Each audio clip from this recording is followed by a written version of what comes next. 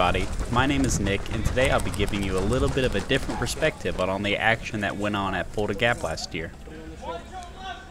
Warsaw ended up pushing NATO out of Camp Lee, and we had to retreat and regather ourselves at the town of Frankfurt, which is just down the hill. The footage here is of NATO troops and I working our way into the tree line to push back up the hill and recapture the camp. I think we got our guys in here. I'm almost at it.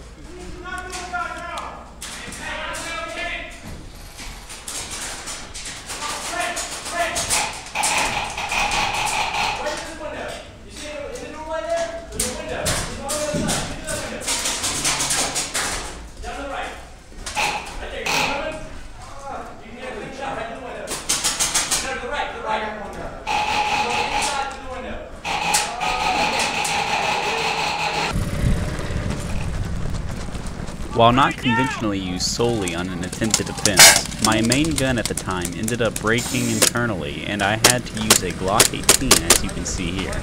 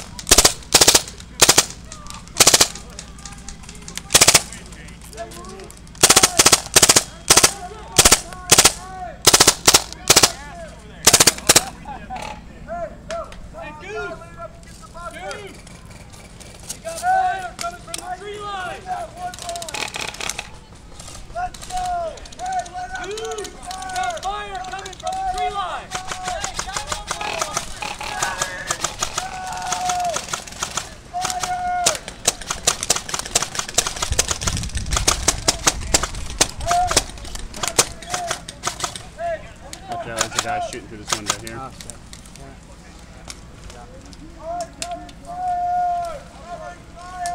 Guys, good fire on this tree line right here. Shot at them.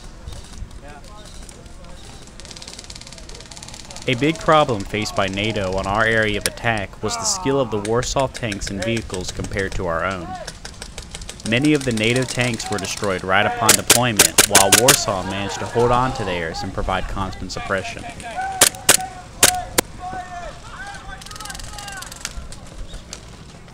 Man, this tree line's hostile! Watch the tank right behind you! Right behind you! Despite my attempts to disguise myself as a barrel, a Warsaw anti-infantry vehicle pushed in and saw through my camouflage.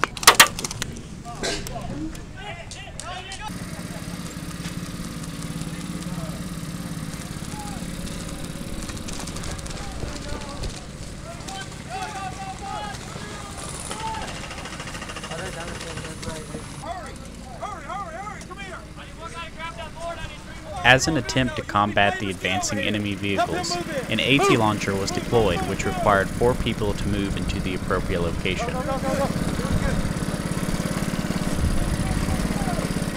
halt! He's not up there anymore. Where'd that board go? Hey,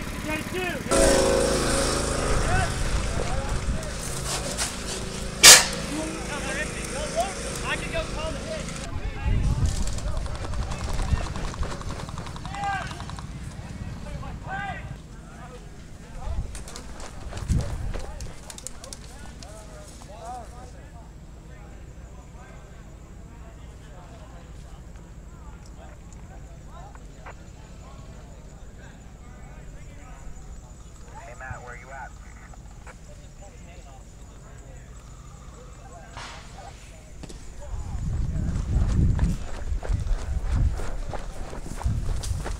After a long battle, NATO finally began to make a dent into the strongly held Warsaw defense. Much of the tree line was now clear, and the Warsaw infantry had been eliminated or had retreated to within Camp Lee.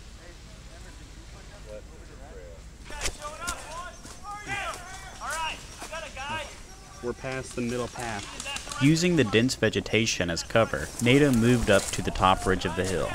Despite the low angle providing no clear line of sight into the camp, Warsaw members within high structures such as the camp watchtowers still provided much suppression.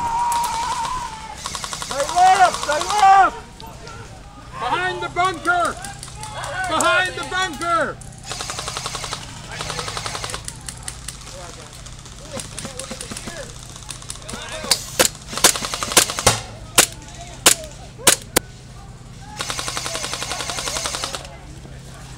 Much of the time, the only visible portion of the Warsaw infantry were through small slits in the camp's walls. This made it difficult to eliminate enemy troops from within the structure and make any great opportunity to move forward across the defenseless open grass. Left side! Far left side, push! Very far left is heavily fortified. Not the farthest left, I mean, you can keep it down there. Run naked. Oh shit. Our tank? No, there. Oh shit. Tank! As NATO tried to fight their way in, a Warsaw tank came from over the horizon and began firing on many of the advancing NATO infantry. We are fucking dead. Kayla, we need some AT!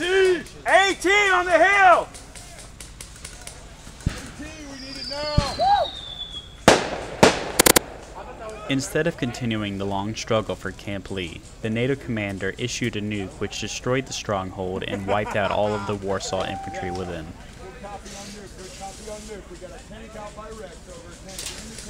This move blocked off a large portion of the area's NATO territory from Warsaw and served as a great opening offensive to continue to fight and push back any attempted advances of Warsaw forces.